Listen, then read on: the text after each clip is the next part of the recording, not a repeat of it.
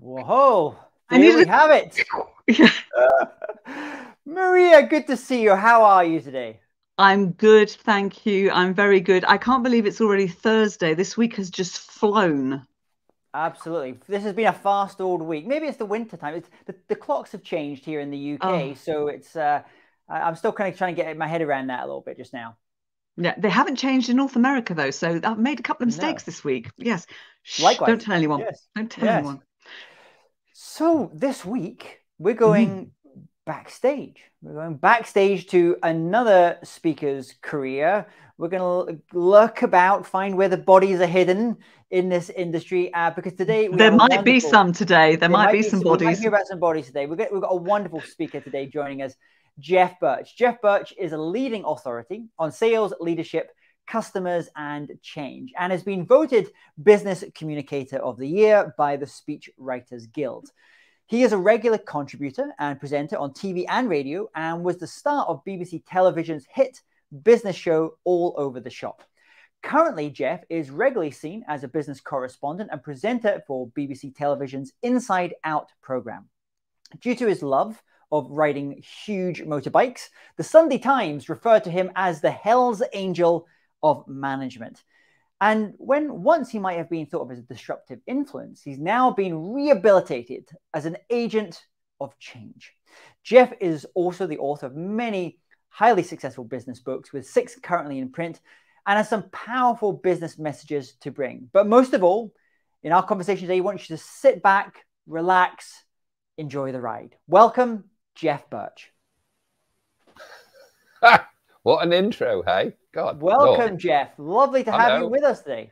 It's a It's fabulous cool. intro. Hey. It's a fabulous intro, isn't it? Yeah, we've made you Yeah. larger there. Look, we've made you center stage, center screen. Hanging loose. Yeah, hanging loose. Fantastic. And it's wonderful you're going to share with us and take us behind the scenes of your speaking business. Yeah. So, Geoff, I want to know, where did it all start? Now, do you want me to be a jolly loony or actually be helpful to your aspiring speakers? Could you do a bit of both? All right. Well, it was, first of all, it was an accident, really. I got a friend who's a loony. I got a lot of friends who are loonies, but this particular one, I come from way back when, where there just weren't any speakers. The only ones were the big evangelical sales experts, people like John Fenton and Richard Denny and so on were about then.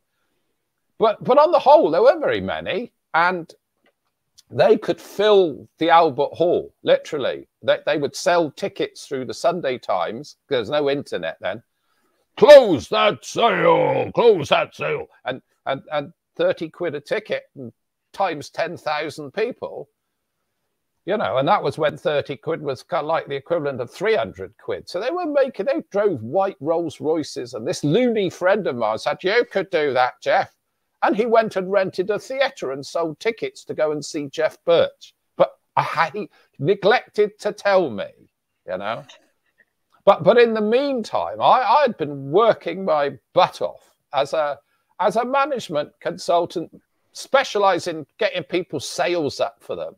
You know, I'd sold my own businesses. I run businesses for years. I'd sold my businesses, and using the experience of my dad, who was a mad old psychiatrist and an expert in persuasion, and my mum, who was a Cockney businesswoman, and my own business expert, I was doing sales training, sales expertise. And from that, we filled this theatre. I mean, we actually did it, which was quite jolly. But also, one of my big clients, who had a chain of shops, said, here, would you speak at our conference for 20 minutes? And I said, yeah, absolutely, because it would promote my sales training business. And anyway, I spoke at the conference, and it was very successful. And the guy tucked something in my top pocket. So on the way home, I pulled this thing out. It was a check for 800 quid. That's like a month's money. Like, what? This guy has paid me like nearly £1,000 to talk for 20 minutes. And I talked for 2 days for a tenth of that, you know. And off we went. And at the same time, Harvey Jones was doing after dinner speaking, and this, he was working for nothing. And actually, the boss... Actually, he was charging quite a high fee because we were representing him at that time. Yeah, yeah. Only because somebody told him to. He was a proper gent. And he said, oh, of course I'll come to your dinner as long as I don't have to pay for my food. And the guy, the founder of, I think it was Celebrity Speakers or something, he said, you should be charging. You should be charging, and started charging him out. He was booked every day of the week, but he was an old gentleman then anyway. So they found me. And I think I was on the books of the biggest speaking agency in the country with about 4 other people. And on it went. It was a bonanza time for speaking. Unbelievable. Geoff, I remember it well. I was there. Well, I remember you well. I remember Strictly Come Dancing, sultry music, dancing a tango with you, and it was your 21st birthday or something.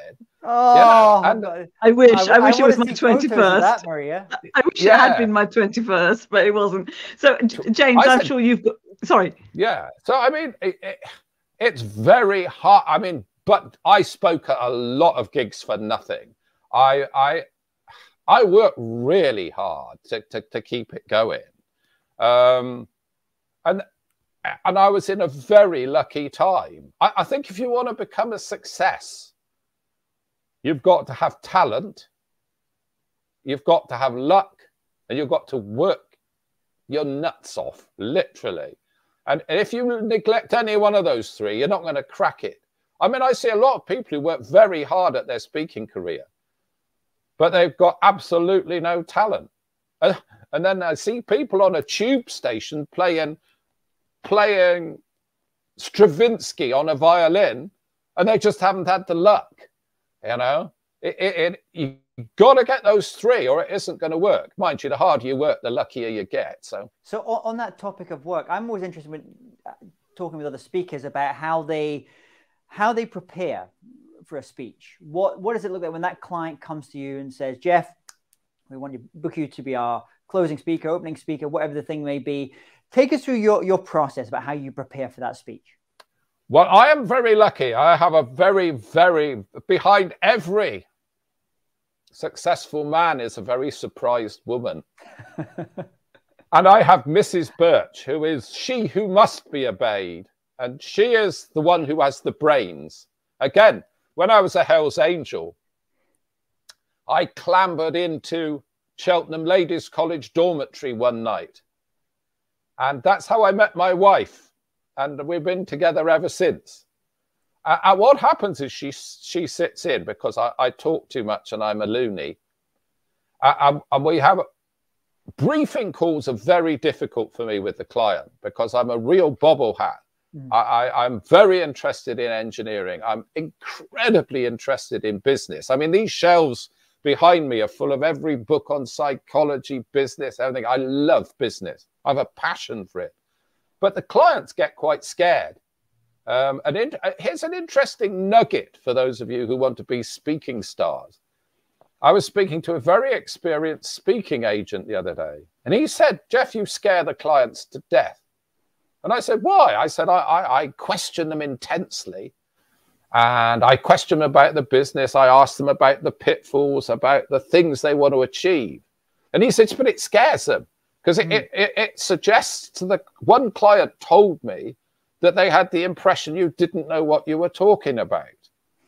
And I said, yeah, but I can't stand these speakers that just have the set speech. You know, the guy that sailed around the world in a bin bag or dug his way out of a shallow grave using his teeth, you know, and then just tries to tie it in the last 10 seconds of his speech to the company he's working for. You know, this agent said, yeah, but Geoff, a lot of my clients feel very comfortable with a speaker that says, yeah, I know what I'm talking about. I'll do my speech, I'll take my money and I'll bugger off. So Mrs. Burch sits in and intercedes. And I sit there like a sort of pet monkey while she takes down all the details of the client. And then she nags me solidly until the job about, have you got your head around that company that makes the cast iron pipes? Do you understand what a malleable flange actually is? Do you understand that they've got a discipline problem with the thing? Did you pick up on which story are you going to do about? No, that's a crap one. The last time you did that, we had to run for the aeroplane with a lynch mob after it. You know, and so we really prepare. Obviously, I have some little jolly bon mots, but I'm also aware that if you're too inquisitive, you can scare the clients off. We were talking before you came on, actually, just about surgeons and surgery and doctors. I remember talking to a surgeon he trains top surgeons in London, and we were talking about this. He was actually talking about surgeons in relation to creativity, about innovation. And he said there's some that who want to, when the client comes to them, they want to get something done. They want the creativity of certainty, he called it. And then there's another type that want the creativity of risk. So he was saying that, so the creativity of certainty is like when you go and get a suit, you go and get a jacket, you might go into like just a regular store, Debenhams, when they used to exist, I guess, and you just buy something off the shelf. You knew kind of what it was. This is what it is. This is what it looks like. Fine. And you're off. But he said there's another grouping of people that want certainty. They want a creativity of risk. So they want to have a conversation and say, I like this fabric, but I like this thing. And I always, I've got a bit of a pot belly now. So I need to have this thing that's just a little bit, takes a little bit of that from me and makes me look a bit slimmer. But you don't know right at the start what you're getting. It's in those kind of conversations. So it sounds like what you're doing is you're more, Marie and I have spoken about this, but you're kind of more like tailoring that speech. You're not doing that canned type of presentation. Well, that's fair. I've seen that. That's very profound. And it's also in this world of grab and go, there is a leaning towards having something. I mean, people are putting their entire business reputation on the annual conference. And to have what they might suspect is a loose cannon is very scary for them. So we know that we need to reassure them that they're in safe hands with us. So is there any words that you use, or maybe words that your wife uses? Yes, she does. Provide that certainty. I've got a friend who does psychological counselling. Right now, this is very interesting because he helps me too, because I am nuts. And anyway, we were doing this thing for this massive client, one of the world's biggest motor manufacturers, who was talking about his sales people. And I said, what's your staff turnover, your sales? He's like 20,000 car salesmen. And they are men, by the way. I'm not being sexist. They got very few women working there. And I said, what's your turnover? And he said, 50%. I said, holy crap. I said, that's appalling. And he just shut down. And it was it was like we nearly lost that job. And it came up again with a similar client, a similar situation. And this time my counselor sat in there with me, my friend who's this top emotional counselor. And he said, Geoff, please, God, let me handle this. And the guy said, what's your staff turnover? And he said, 50%. And before I said it, he said, oh my gosh. And how do you feel about that?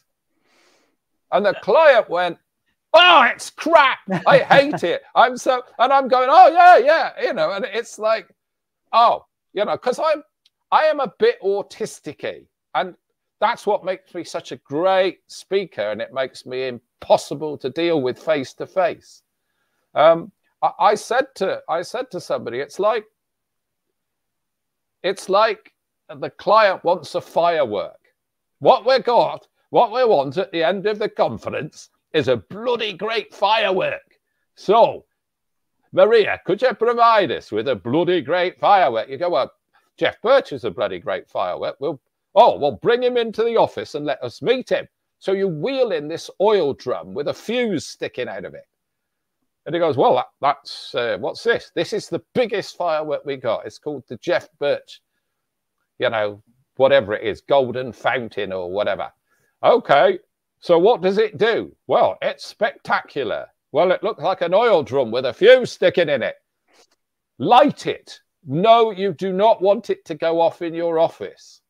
Oh, yes, I bloody do. I need to see it. So when it goes off and there's this scorched shadow of the bloke on the wall and he's sitting there with his hair smoking, he's going, bloody hell. And you say, well, this was meant to be put in front of 8,000 people, not let off in your office. So I think performers perhaps shouldn't always, I think that's why rock groups always have managers, isn't it? You know, that's why we have wonderful people like Maria to help us on that journey. 100%. Maria has saved my bacon. I'm retired.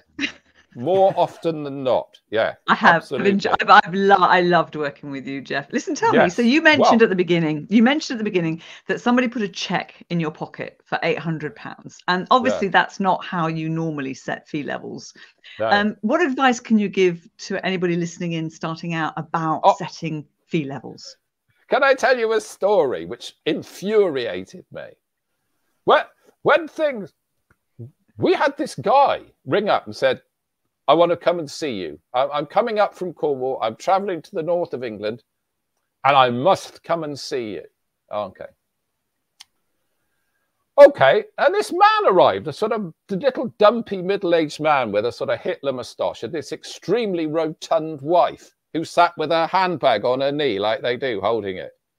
And he said, the reason we have come to see you today, Geoff, is that I have this, we had happened to see you speaking at a conference. And I said to my good lady, I said, I could do that, didn't I, Marion? You did, Frank. I could do that. So I have decided to become a motivational speaker. So, fine. Well, and he went on to say that he had decided that his fee level would be £5,000 a gig, but he would restrict himself to merely doing 2 a week. And I just, anyway, Sally threw him out, actually, because I'm too polite. But basically, she said, you know, we've worked for nothing. You know, we've driven the motorways all night long. We've worked our way up to where we are. Now, fee level, I make the mistake of saying to my lovely speaking agents, what's the budget? And they tell me a figure and I'll either do it for that or I won't. The only thing, my biggest regret was that when Maria was queen of all she surveyed, it was crazy. I would get home from a job. This is, again, slightly, you know, pre-mobile phone. And I'd have 20, 30 messages from speaking agents. Geoff, can you do this? Geoff, can you do that? I could have done 3 jobs a day, every day of the week, completely. It just, you had to beat the customers off with a stick. And we didn't really put our fees up. Some of my colleagues managed to manage the overwork they were doing by pricing themselves out of it. And I regret we didn't do that.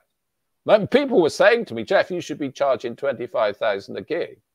And I was at about, I don't know, in those days, 2,500 a gig. You know, we were doing jobs we shouldn't have been doing, going to places we shouldn't have been going and doing too much work.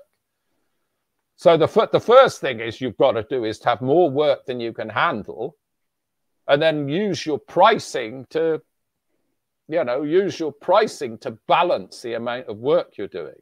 But those days have finished, really. I mean, the days of thousands of conferences. I mean, there was insurance companies that had 3,000 salesmen. So they would do 10 conferences with 300 people in each conference. You know, they'd keep you working for a fortnight. You know, I don't know. I don't know how you feel about this, Maria, but where's all that gone?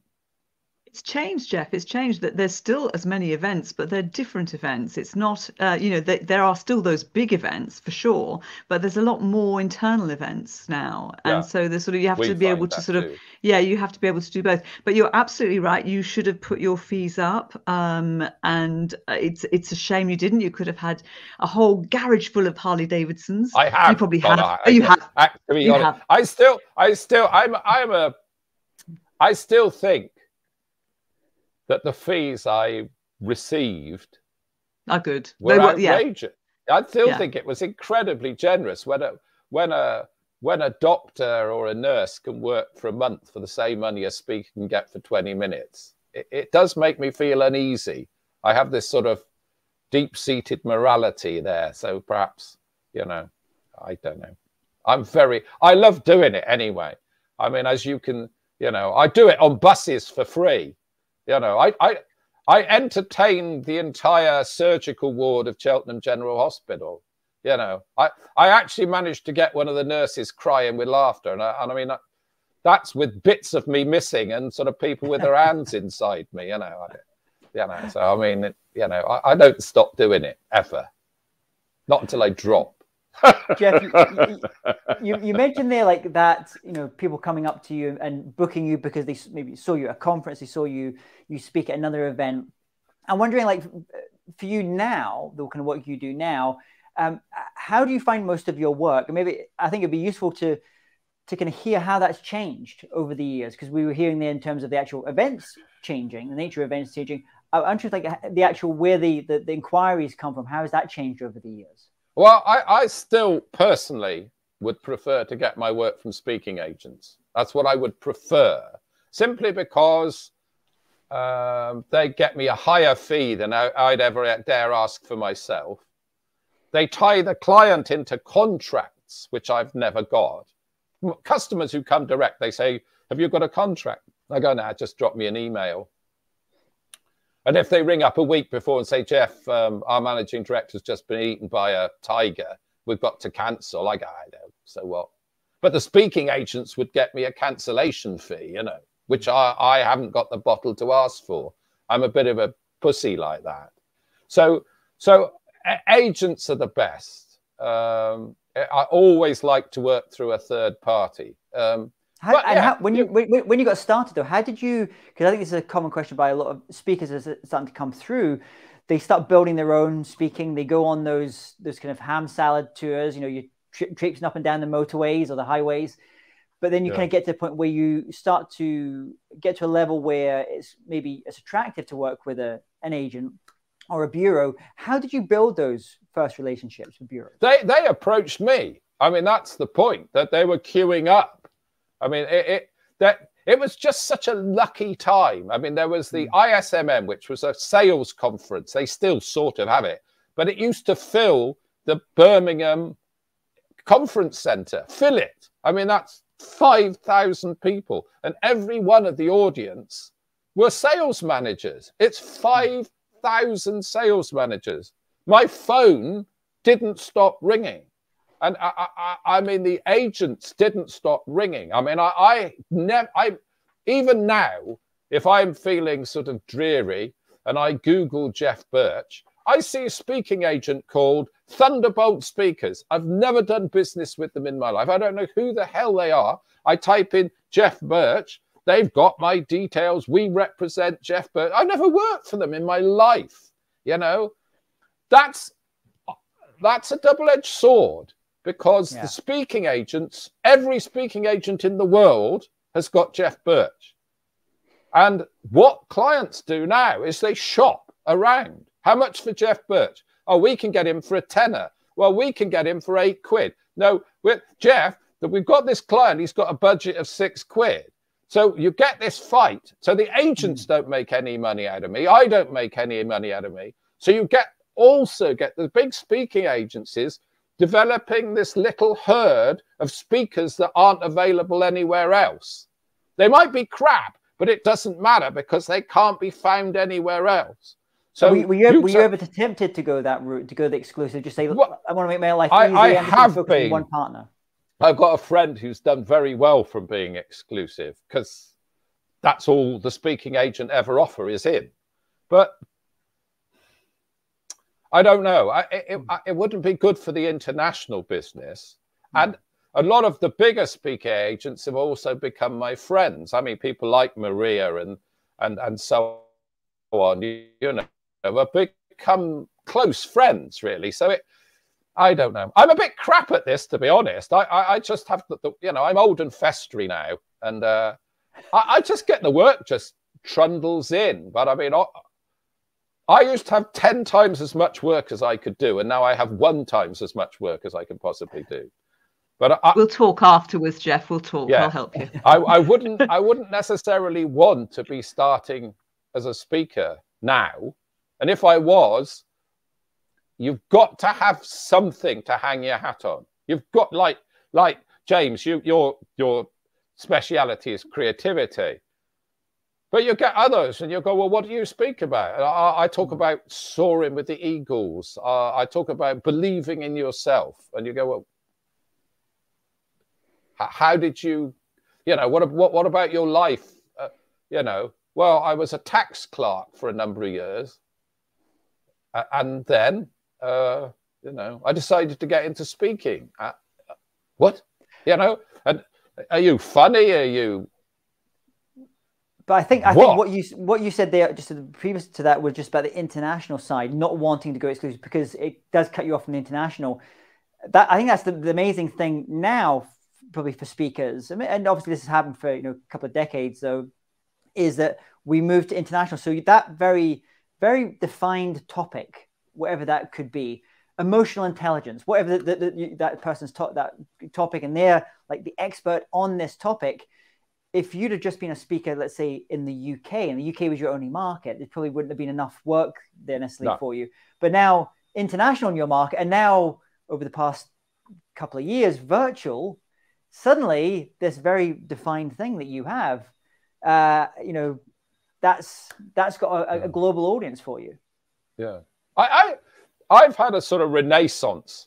I had a kind of, not a low patch, but the work I was busy having my heart rebuilt, which took a bit of time, and bits and pieces. And I did a couple of TV series, which took you out. It takes a year out of your life. It's a, you know, I wouldn't be doing it again.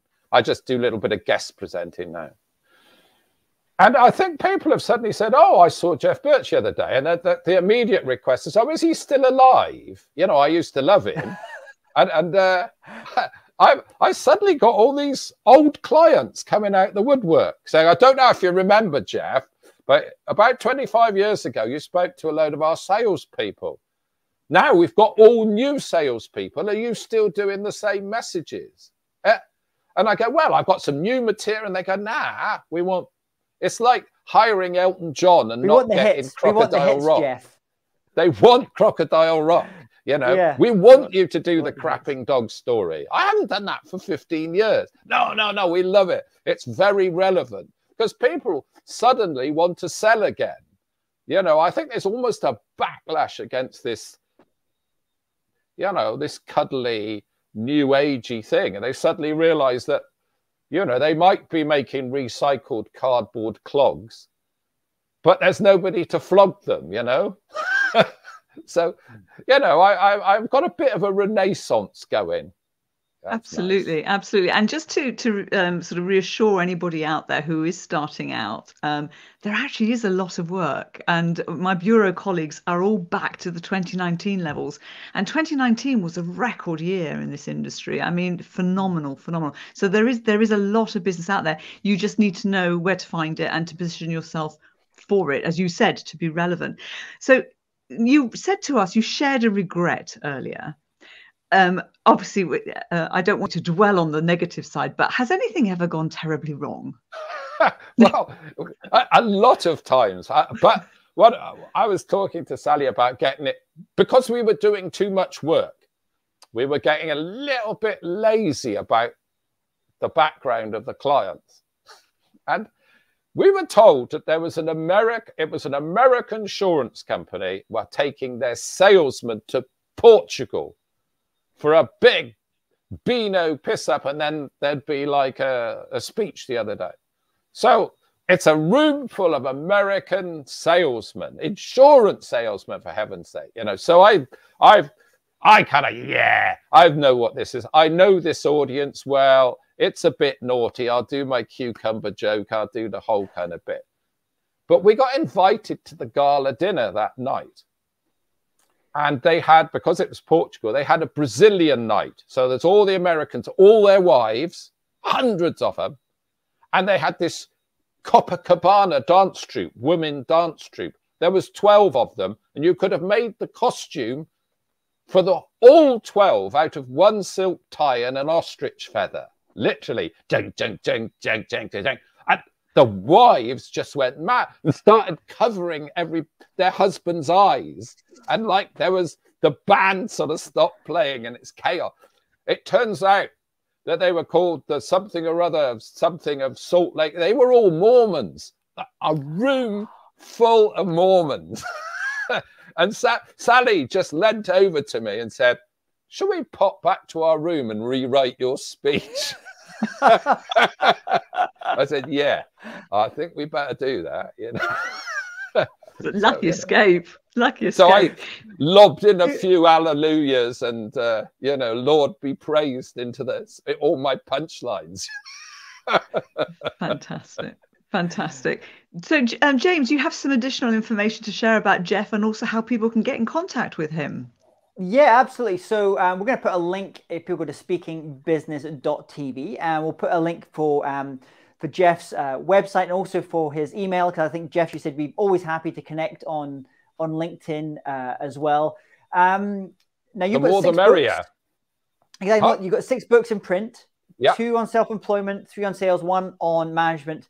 But you were saying earlier that Self-Made Me, you think would be a really good one if people are wanting to introduce your work for the first time?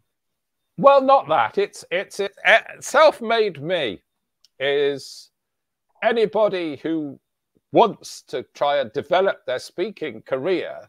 It's like any small business. It's how you develop your product, how you market your product, how you find work. Because I keep meeting people with fabulous talent, whether it's speaking, making cakes, whatever it is, and all they want is work. You know, if only I could find the work.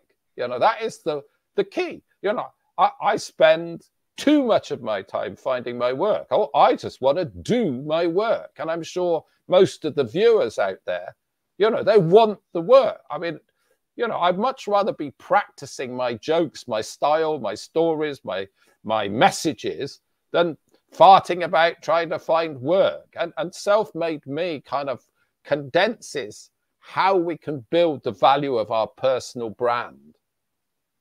Brilliant, brilliant. Fantastic. You've also got a tool for us, haven't you? Apparently, your idea is that we should channel professional burglars or use them as role models. You're going to have to explain that. Well, it's because, sorry about the sun, it's shining straight in the window, so I've bleached out now, but still. Anyway, yes, the burglar is the perfect model for the small business, right? Because burglars don't sit going around, oh, I wish I could find some burgling work. Because they go out and burgle. They don't, do they? They go and do a burglary. They find work, right? But here's another thing. If you leave your wallet on the bar, the burglar will nick your wallet. He doesn't say, no, I just constantly restrict myself to burgling. I wouldn't touch a wallet. No, dishonesty is his driving value. And he uses that to pick up other opportunities in the case of nicking wallets, cars, or anything else, right? So he is not only does he burgle, and that's his skill, and he works very hard at being a better burglar, but he would nick your wallet. And that's another thing. If the key is look for opportunities that might be outside what you feel your sphere is, right? The next thing is, if he's going to do a bank job, he gets on with Johnny the driver, Billy the safe man, you know, Susie the sort of, you know, Susie the money launderer, and they work together on the bank job. Whoever's idea it was gets the biggest share, but they don't rent an office, call themselves Robbery Incorporated and do glossy brochures. They work well together, complete the job. But because they know they're all criminals, they don't trust each other. So at the start of the relationship, they make sure they're going to get paid. You know, they put in systems to make sure they're not going to get ripped off by their jolly chums. The number of people I meet who have had this great idea or speaking job they haven't been paid for, you know, it's not a matter of trust. It's a matter of you knowing that you are going to receive what you expected to receive. So they work together. They work well together. The one whose idea it is got the bigger share. But if it's the other one's idea, they get the bigger share. They work well. They go their separate ways. And that's like speakers are like that. We work. I'll work with, you know, maybe Robin Sagers one day, and I'm with somebody else the next. I'm with, you know, Alan Peace the next day, and he's my chum, and we collaborate, and then we part our ways. We never want to set up a lasting relationship. Now, if it goes horribly wrong for the burglar, he ends up in prison. But 9 out of 10 burglars who end up in prison go back to burgling. It doesn't beat him. It doesn't knock him back. He just sits in prison, and one of them says, how did you get in here then? Oh, coppers found my mobile phone at the site of the robbery. Oh, bloody hell, I've done that. What have you learnt from this? Have you learnt to stop burgling? No, I've learned to stop taking my mobile phone with me on jobs, you know? And they come out from prison after a period of reflecting as better burglars. Whereas we, when we fail, we're beat. We're done. It's done. No, it's horrible. You know, the audience were unpleasant to me. The client wouldn't pay. So what did you learn from that? You know, what did you learn from that? And then go back and do it again. The burglar will be a better burglar every time he does it. And in the end, he'll have a jolly life as a burglar and never go to prison again. He might have gone to prison 5 or 6 times, but in the end, he'll get it right. And it's just, that's where the burglar's the model. Maria, I can hear you just now booking a speaking tour for Geoff around all Her Majesty's prisons to inspire, to motivate the current generation of burglars. True story. My son, who is a complete hooligan, is a criminal barrister. Fantastic. I was thinking more like some very helpful advice with the help of his dear old dad. I thought it was actually another book that was going to be coming out, because I think it's in Self-Made Me, the burglar. It's in the Self-Made Me. Brilliant. We're getting some lovely comments from our viewers. Thank you for all these lovely comments. We've run out of time, but James is going to leave us with another tip, not related to crime, aren't you? Or another tool, in fact. Yes, actually, we're just talking about how the business has changed over the years, for good or for bad. But one of the big areas that's changed is we're seeing a lot of speakers now who are able to almost build part of their speaking business online. And one of the big platforms, one of the big tools that they use for doing this, so offering their online training courses, their online coaching, online memberships, is a platform called Kajabi. And what we're going to do is we'll put a link to Kajabi, because they're actually doing, I think, a 30-day free trial. So you can go and check out Kajabi. If you have expertise on something, maybe go and launch an online course, launch an online membership, launch a coaching program around that. So we'll put that at speakingbusiness.tv so you can get your free 30-day trial to Kajabi. Super. And we'll also put links to Geoff so you can contact him. And Geoff's, all that's left to say is thank you for doing exactly what you promised, being a bit loon, but being give a bit of advice too. We loved that. Good. I enjoyed Perfect balance. It. Yes. Super. Okay. Yes. Bye-bye, everybody. And thank you for watching. Bye-bye, James. Thank you, everyone. Bye-bye, Take care. Bye-bye. Bye-bye.